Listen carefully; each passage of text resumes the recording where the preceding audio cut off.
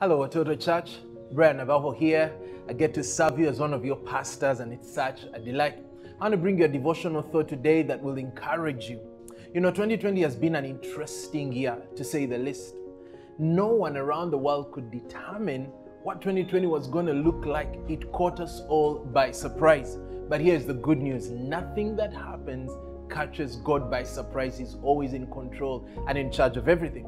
And so in the Bible, in 2 Chronicles chapter 20, the Bible records for us a story. King Jehoshaphat is the ruler of Judea and Jerusalem at the time. And he gets news, he gets word of the Moabites, the Ammonites, and the Meunites are coming against him. They had a vast army. He was so terrified by that news, he went before the Lord and began to pray. He called on all the people to join him in fasting and prayer. And one of the days when he was standing before the Lord and crying out to the Lord, asking for a word and for guidance, the Spirit of the Lord came upon a gentleman called Jehaziel, who then said to them these words coming from the very heart of God that were not just a great reminder, but a great word of encouragement that I want to leave with you today. He said this in verse 15, "Listen, King Jehoshaphat, and all who live in Judah and Jerusalem. This is what the Lord says to you.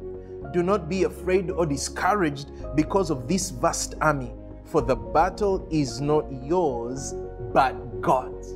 What a word. What an encouraging word, but what a great reminder. Listen, God recognized that because they'd received word of a vast army coming against them, fear began to rise in their hearts. And I sense that many of us in this season are just afraid because of the facts of what's going on around us. It could be the fact that you lost a job. It could be the fact that when you look to the left or to the right, you don't see good coming around the corner, so you're afraid.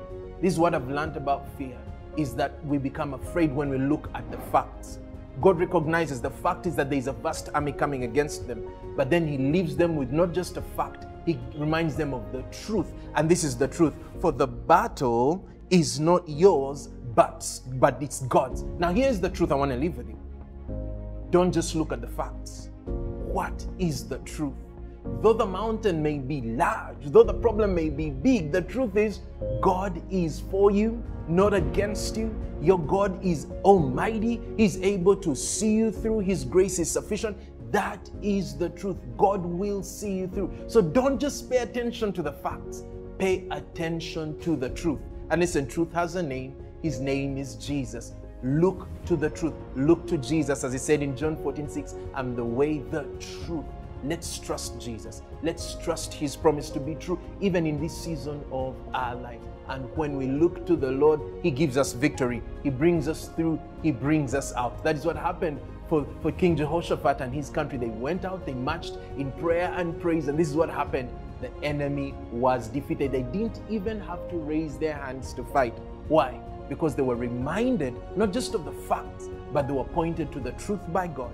When they embraced the truth and walked by the truth of what God said, they saw victory. Can I encourage you, my friend, today?